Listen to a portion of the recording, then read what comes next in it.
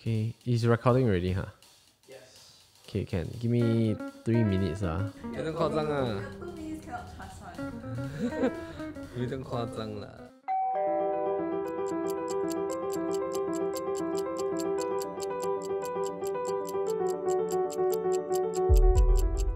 3 days later. Alright, welcome to Nuggets on the Go episode number 25. And today we're going to release the Q2 report of our real estate market in Singapore. So let's move on to this episode. Let's go.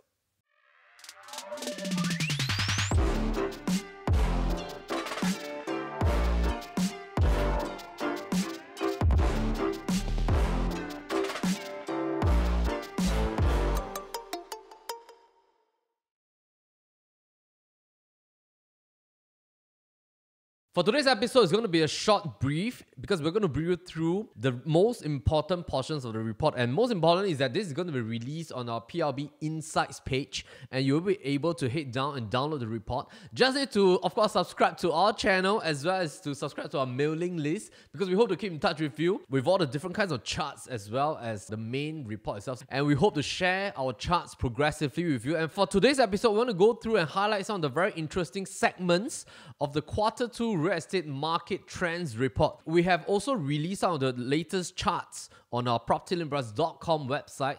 Head on to the website, look for the tool segment. You will be able to see this sub-menu called Real Estate Charts. And from there, we'll continue to upload some of the very interesting charts. So just to give you a quick glimpse of what it will look like. So firstly, our analytics team and research team have created some very interesting charts that looks like this. So what we are aspiring to do with these charts is to look at some of the movement and correlation, and if there were to be any correlation between Singapore property price index of the landed market, the condo market, as well as the HDB market, vis-a-vis some of the very common and very popular asset classes and commodity classes. So for example, in this particular chart, what we did was that we pump in the landed price index. We also pump in the non-landed price index, which is a combination of condos and apartments, as well as the HDB price index. And if you notice, there are 4 different kinds of legends right here. Firstly, we pump in the STI index, Bitcoin, S&P 500 and Ethereum, because of course cryptocurrencies has been one of the very common things that a lot of people have been talking about in the last 2 years, and we want to see whether were there any correlation. Now of course you might be asking me, hey Melvin, why are we comparing the Singapore real estate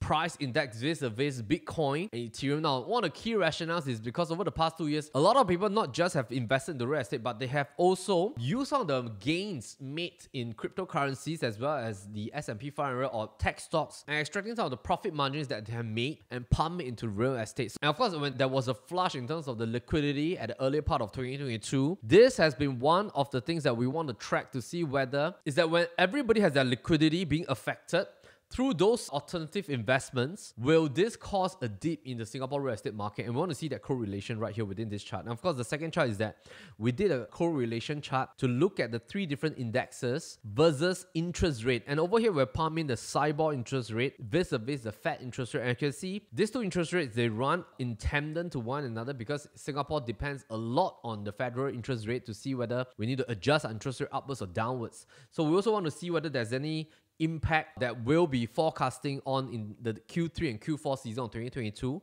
and how does this impact the 3 different price indexes. Of course, something to note is that real estate is more illiquid, and it doesn't mean that when interest rate rise, we have talked about it in a lot of different episodes in the past, you can refer to our NOTG episode, is that we want to see what is also the time lapse difference, whether when interest rate rise, how long does it take for the property price index to adjust itself, and of course, does it really cause an impact this time round? Because out of the 6-7 rounds, only 1 round during Asian financial crisis did we see a downward trend. The rest of the seasons basically either price stagnates or maybe price still further increase even when interest rate increase. But of course, this time around, one of the red flag that we notice might happen, and of course we're hoping that this might not happen, but we are thinking if let's say interest rate were to start to challenge 3 to 3.5%, I mean right now is already at 2.5% to closing into the high 2s in terms of fixed interest rate. If let's say is further adjusted to let's say fixed rate of 3% or 3.5%, what will be the impact on our TDSR total debt servicing ratio? Because just to give a quick recap recap, when TDSR was introduced in the year 2013 June, MAS based it on a safe benchmark interest rate of 3.5% to calculate what is the affordability level of the particular borrower. So back then, everything was good and fine because our interest rate was hovering between 1 to 2% all the way since 2013 until today. However, if right now, if the fixed interest rate for every mortgage is going to be 3.5%, or maybe if it's going to be 4% next year, of course, we hope that that won't happen, then will MAS and our government adjust the base interest rate inside the TDSR calculation method? Because if they were to do so, what this will mean is that, for example, if just 1% upwards from 3.5% to 4.5%, this will mean that every single borrower in the market, they can technically only borrow lesser. And if that were to happen, it might mean that you might want to make a decisive decision of should you buy now or should you wait to see what will be the impact if TDSR really were to be adjusted upward with their benchmark interest rate. Because when everybody's affordability drop, does it cause a huge impact in the resale market or in the new launch market? And of course, everything is bearing in mind, and we hope that you watch the last 2 episodes, that interest rate just form one out of the 10 to 13 components affecting the Singapore real estate market, because Singapore is really different. And one of the key rationale is that because real estate is illiquid in nature, families that has bought in this year in 2022, last year and the year before, they're all being locked in with 3 years of seller stamp duty, which means that combining the factor that a lot of people are buying for own stay and combining the fact that everybody is already priced in for 3 years, this, even if there are minute adjustment in the interest rate during these 3 years, a lot of families are still enjoying their fixed lock-in rates over the past 1 to 2 years, then it might not cause an impact to them. Because by the time, let's say after 2023, if the US economy recovers, the global economies recover, and let's say in 2024, everything is more rosy and more buoyant, then interest rates start to drop, for example, then property market will then be on another new run upwards.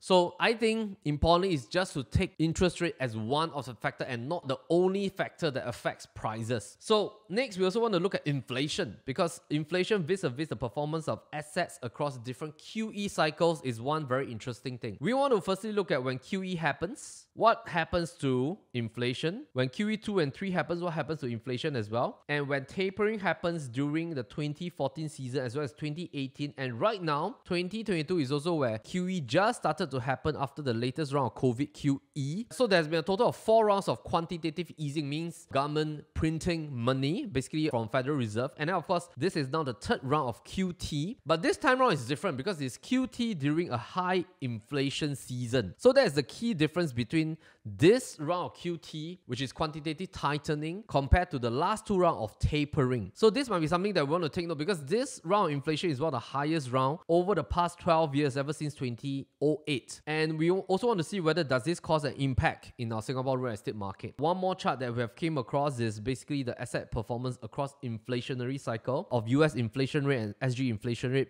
vis-a-vis our price indexes. And of course, we have also listed down all the cooling measures here. So if you head on to our website, you'll be able to have a look and enjoy some of these charts, and we will be updating them every single quarter at 4 times a year. Next thing is that we have came out with close to about 20 different charts, and this will all be available in our Q2 real estate trends report that's being done by PLB research and insights team. So this time around, the charts are very interactive because let me reload this again. Basically what you see is that these are all moving charts, and of course watch out for our social media. These charts are interactive. Firstly, you can play around with them, you can hover around within them, look at the different kinds of indexes, and of course we have done out a market PPR versus bubble index as well. We have also looked at some of the total unsold units right here, as well as the volume performance vis-a-vis the price index, and also we have segregated them into different regions, for example RCR, OCR and CCR. We have also looked at rental, distribution, and the GLS residential land PPR pricing from 1995 till date, and we segregated them from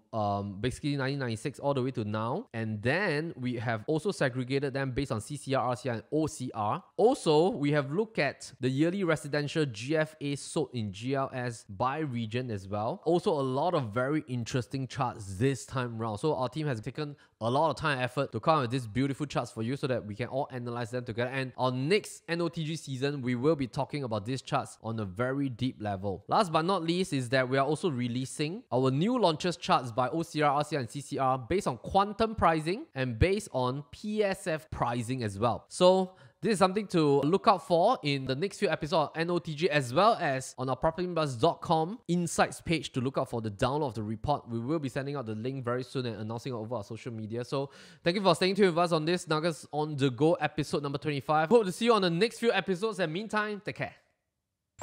This one is episode number what? When everybody has